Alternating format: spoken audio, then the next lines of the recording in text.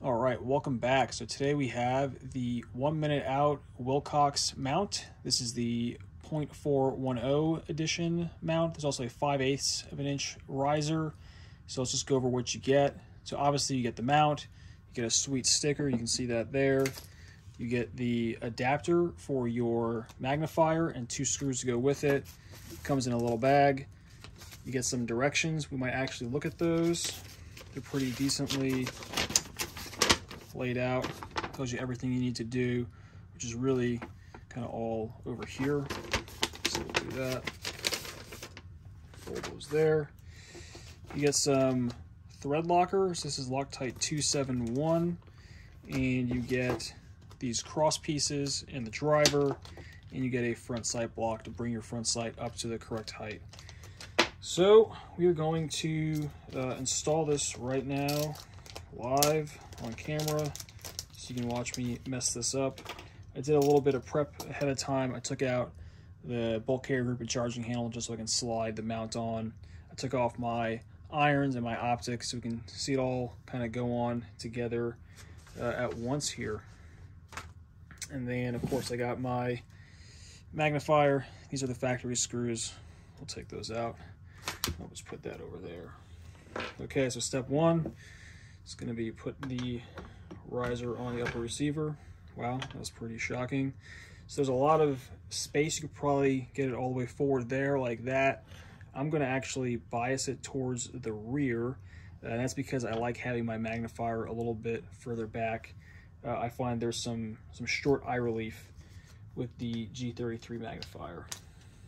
All right, so permanent installation is desired. That's step one. Apply some Loctite to the threads of the screws. Set aside. All right, shoe weapon is safe. Yep, done that. We slid it on. Got that. Install the tabs. Okay, so it is showing the tabs going in from the left with the large side. That's that side up. So let's figure this out. Is that it? Okay, there's a tab. And here is another tab. All right, tabs are done. Insert the 4 screws. Secure until tight using the Allen wrench provided. All right, so we got 2 screws in the back here and 2 screws up front. All right, we can see there's a little bit of play. So one thing I'm going to do is, as I'm tightening the screws down, I'm going to actually push it forward.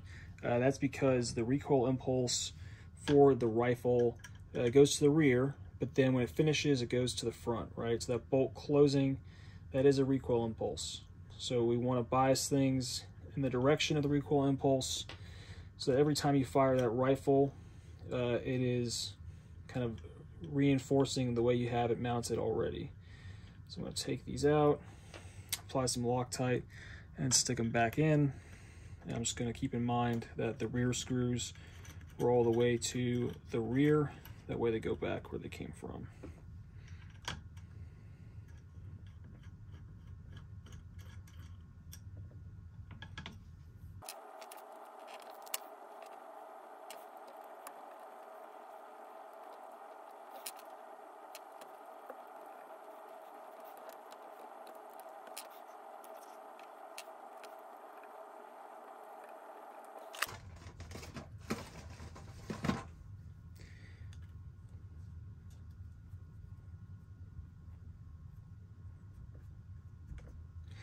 All right, so you saw me just clean out the thread holes from some excess Loctite, just get that stuff out of there.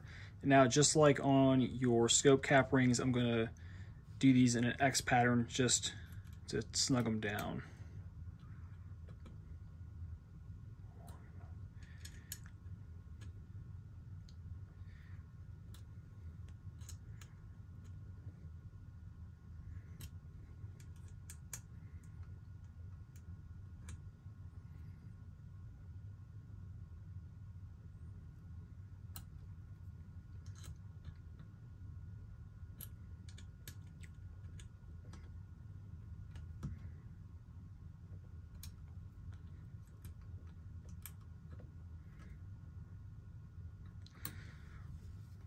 All right, so that's done.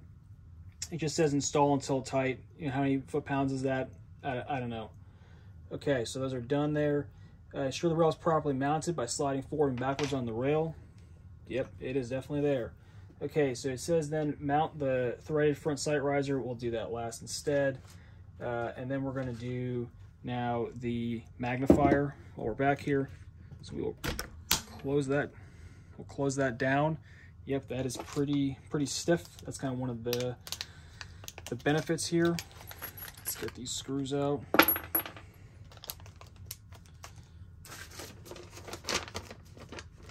Okay, again, if permanent installation is desired, apply a drop of Loctite to the screws, set them aside. Yep.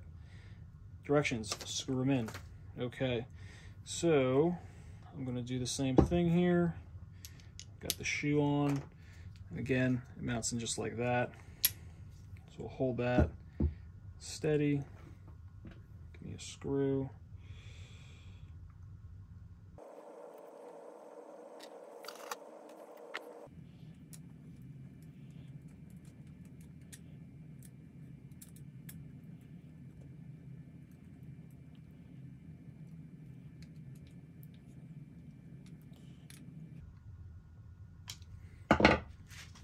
All right, so those are threaded down hand tight. Interesting, the supplied Wilcox screws are a flathead, whereas the factory ones from EOTech are a Phillips head. Just something interesting to note. I got my paint pen here. I'm just gonna witness mark these.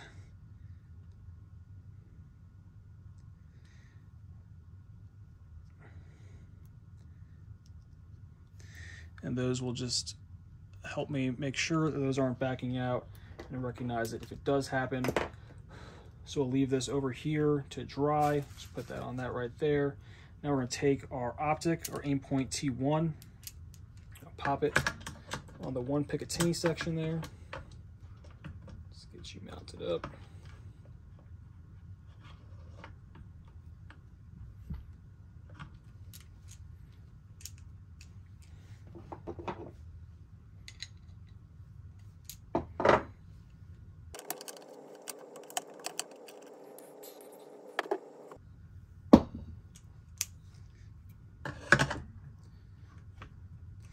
Okay, so very interesting. So what we just learned is the Wilcox mount only has one section for Picatinny, whereas the Geisley mount has two blocks and a screw, and the LaRue one only has one section. So the LaRue will mount, the Geisley will not.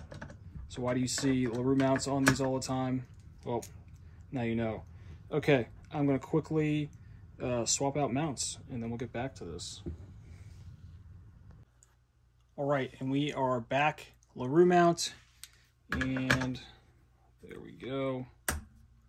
Boom, so red dot's mounted. We'll mount the iron sights now. So here's the front sight block. All nicely machined there. Very nice. We'll note this is the 0.410 mount. So that mount plus a 1.54 standard co-witness height mount gets you to 1.95. So think about this as having a 193 mount on your rifle. So we'll do the rear sight first here.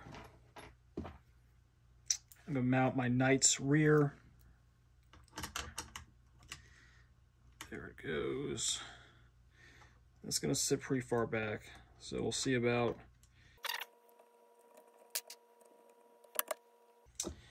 Okay, now let's do the front. So interesting, the Knight's rear takes a Allen key, the Knight's front is a flathead. Heaven forbid we are consistent here.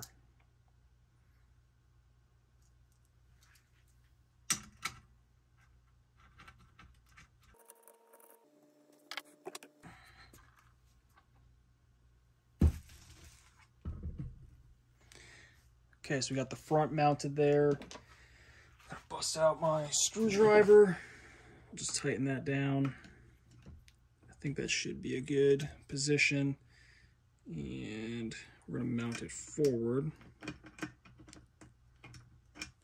Just to kind of keep it out of the way.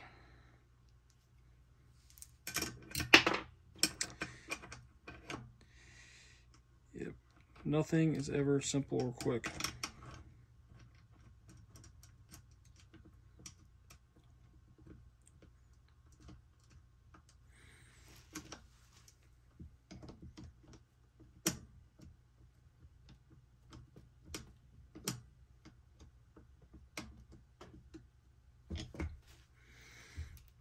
Okay, let's get a last hand tighten here.